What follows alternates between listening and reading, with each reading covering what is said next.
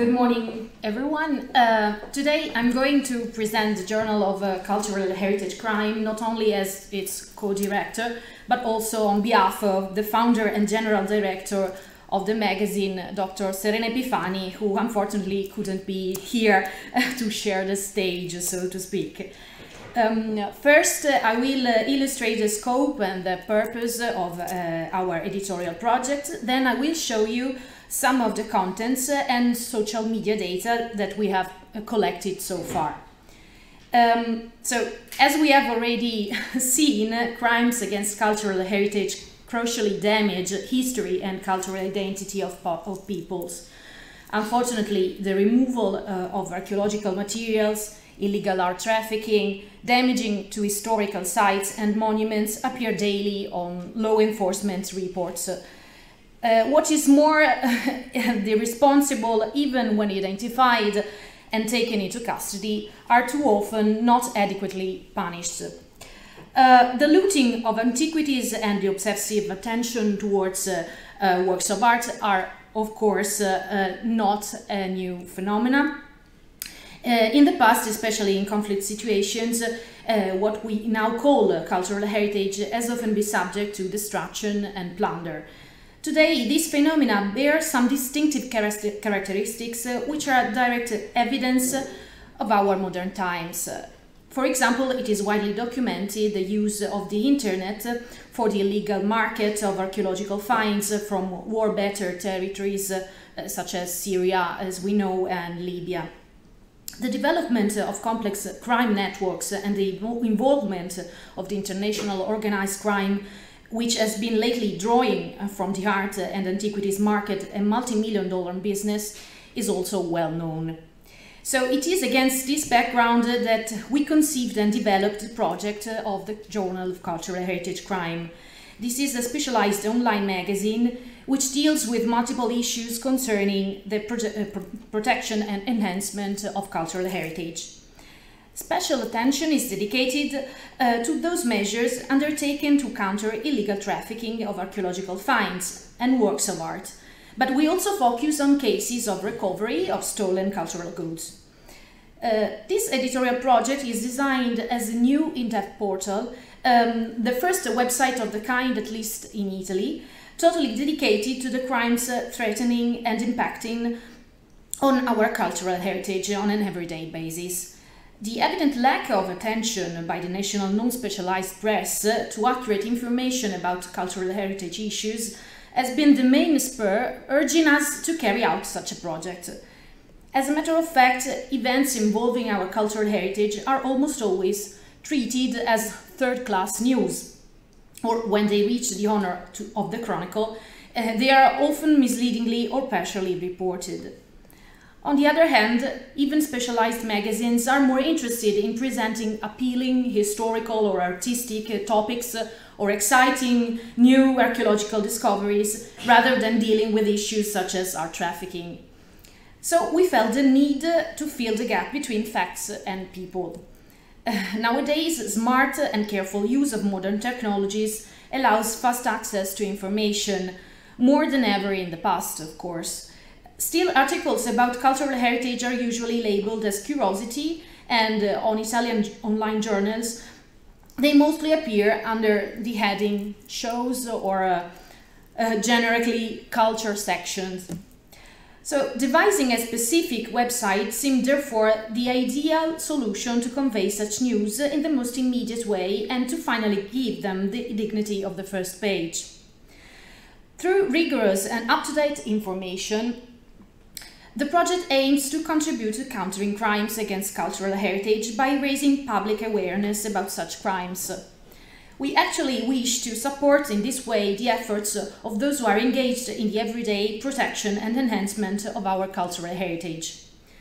Launched in September 2018, after a few preliminary months of organization, the Journal of Cultural Heritage Crime is an online magazine combining feature articles published on its website with targeted social media strategy.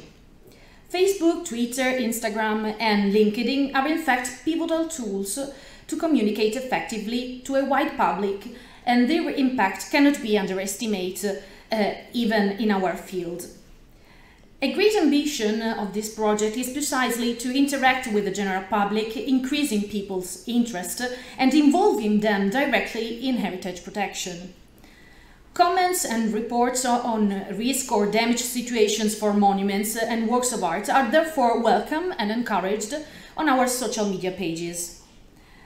The project is run by a small team, for now, of heritage professionals. The editorial board includes archaeologists, art historians, conservators, archivists and jurists.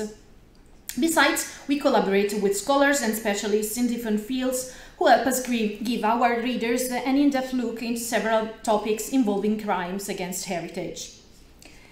So, as you can see on our homepage, if you like, you can browse at the link. We publish every week 1 or 2 feature articles about art crime, art security and art legislations, especially considering thefts, fakes and forgery, damaging, looting, neglect, international trafficking of cultural heritage, seizures by law enforcement, recoveries and restitution of stolen or looted goods. On our portal, you will also find original and interesting interviews with experts and protagonists, for bad or for good, in some cases, of the heritage field. And moreover, sections dedicated to the reviews of movies and documentaries, as well as of bestseller books about cultural heritage issues. Besides these main topics, we pay great attention to presenting our readers with useful information about events, exhibitions, conferences or workshops specifically regarding cultural heritage protection. The most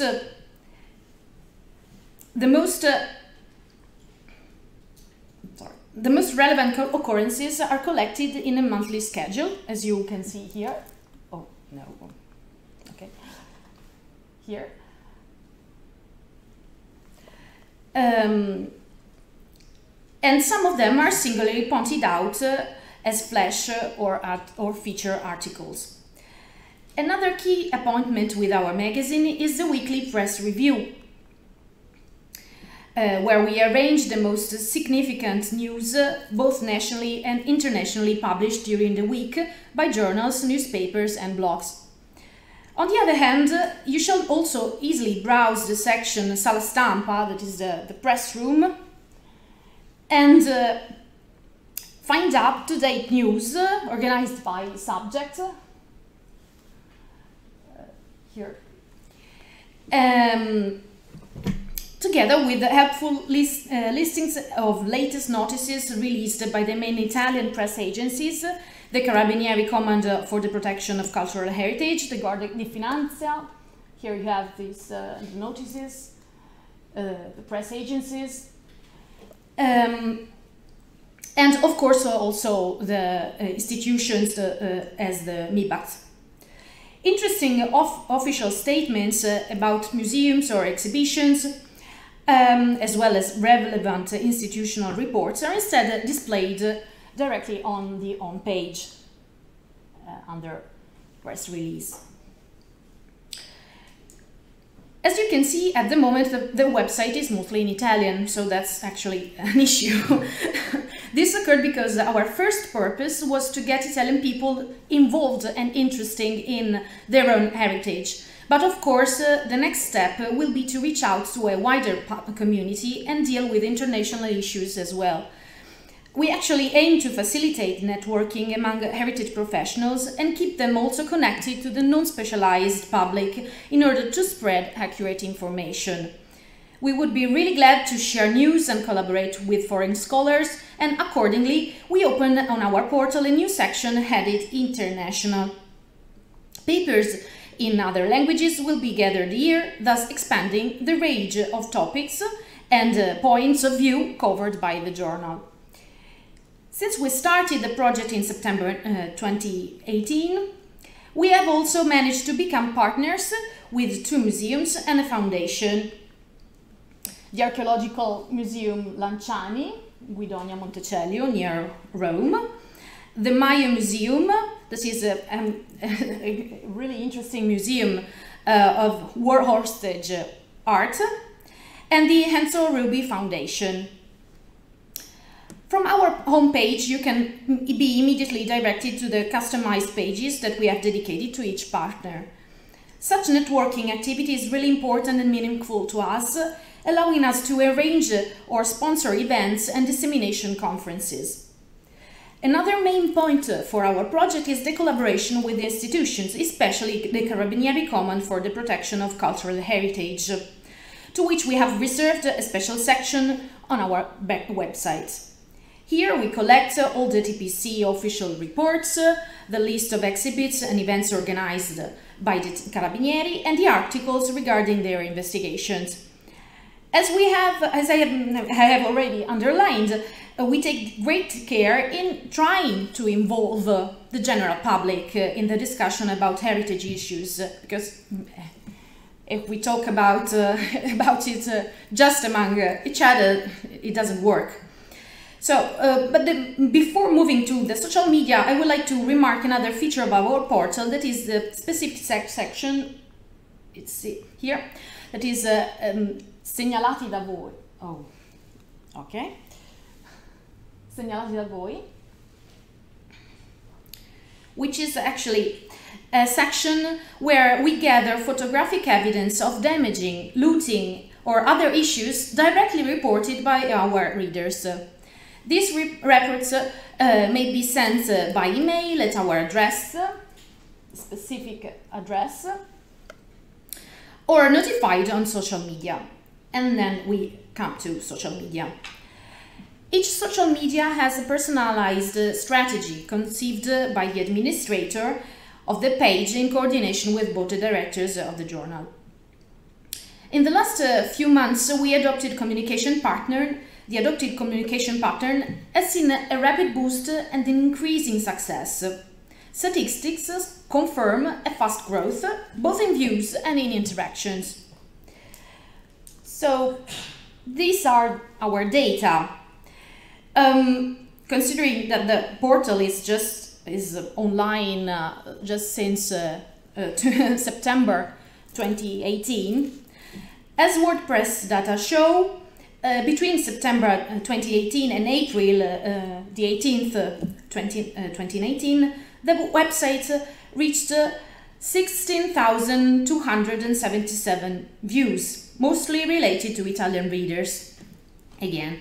Nonetheless, we've got views from both European and extra-European countries. As the chart shows, there is an interesting number of views from the US and the European country, which of course are more involved in the trafficking in the antiquities market in general. But it's also interesting that we have also reached, even if by a small number, a broad set of countries, and you can see, as you can see here, where you have even someone from Tanzania who is following us. So, taking a look at the list of published articles dating April 18th, we noticed that the most engaging one is the interview with a looter, followed by a paper addressing the questionable use of ancient walls as a sporting set. So this data suggests that what topics are more appealing to people, that is the looting phenomenon and how everyday life may damage our cultural heritage. As we'll see later, the issue of ancient walls climbing has had the most engaging reactions on social media, with a broad spectrum of different opinions. Data from Twitter show an interesting number of views, of which the 27% is from Italy and the rest from other countries. This suggests that this kind of social media would require more internationally oriented communication, even if based on articles written in Italian. In the near future, it is of course our intention to develop and increase this feature. Nonetheless, the insights look promising, reaching a total of 300 followers and 51,300 visualization in total. Anyway, the most effective kind of social media is, without any doubt, Facebook, that reached a number of 2,725 followers, with steady and fast growth, as you can see in the first chart. You see, the growth is really remarkable. The numbers are clear and attest the efficacy of this specific medium in communicating our topics. In fact, impressions and engagement data reveal positive results. By impressions, we mean how many times our posts appeared on someone's screen, while the engagement data refer to how many times a single reader has been actively engaged in our posts, for example, by commenting, liking, sharing, or clicking on the post. These numbers are especially remarkable if we keep in mind that we have never had a single sponsored item on our Facebook page. So despite the fact that Facebook's algorithms prioritize paid content, we may see that our data look promising. Also for Facebook, we observe that the majority of our followers are Italians, of course, but as we have noticed for the journal's website itself, other countries are represented as well, even if by small numbers, as you can see here. I'd like to visually show you just a few examples of the most engaging articles that we have had so far, at least till April 18th. In this first slide, we can see the chart of both impressions and engagement data of about this article. In the first slide, the chart of impressions and engagement data shows actually that there is a natural correspondence between these numbers, between impressions and engagement data. But this correlation is not a one-to-one, or is on a one-to-one basis. On the left, there is a snapshot of the post which saw the highest number of impressions, that is 11,618. So this number here. 663 clicks on the post, of which 241 led to the website itself, and 225 reactions, of which 39 reposts, for a total of 40 comments. This is the article about the ancient walls climbing. As you can see on our Facebook page, it started a long discussion between pro and con opinions. So this shows how effective the communication of topics which are actually close to everyday life can be.